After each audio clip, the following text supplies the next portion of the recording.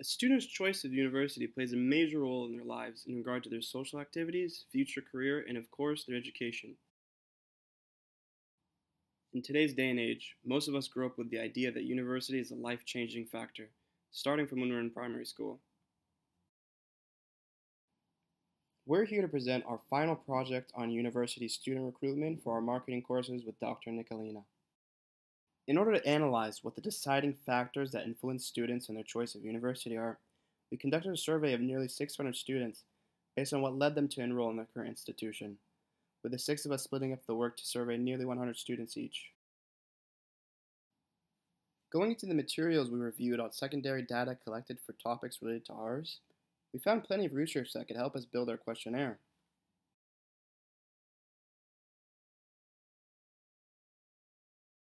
One of the most interesting articles of previously done research that we've reviewed was one named 2015 High School Students' Perceptions and Preferences by Dr. Raquel Bermejo.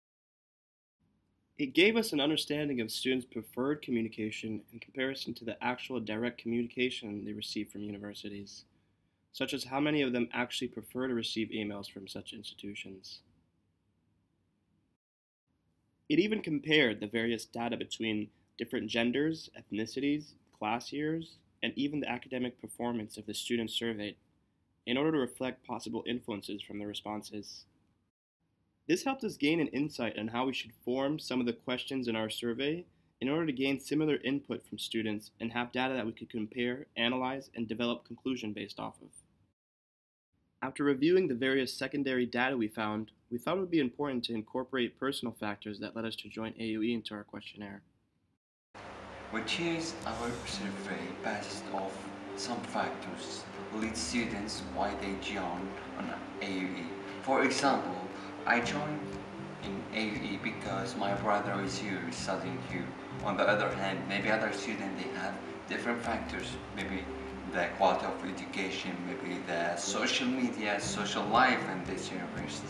So that we choose question related to those factors because we thought and we believe those factors help us and lead us to find an accurate question related to our topic.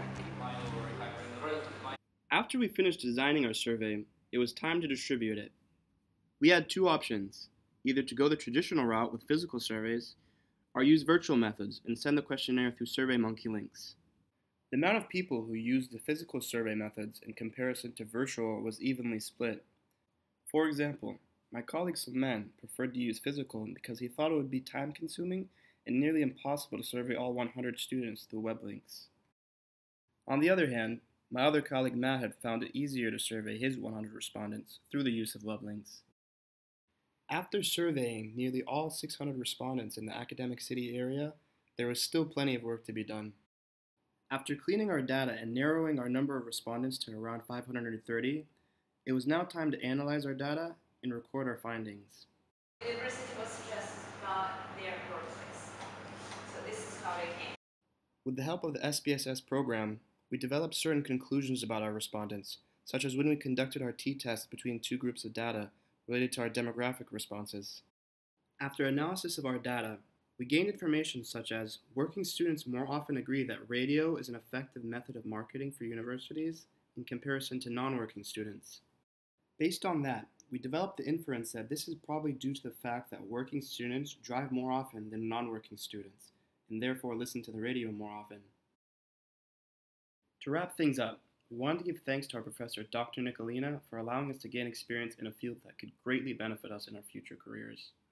And although we initially faced a lot of challenges due to the fact that students like Alex and I have never conducted a survey with more than 20 respondents prior to this project, we were pleased with the outcome of everything, and will remember this great experience for years to come.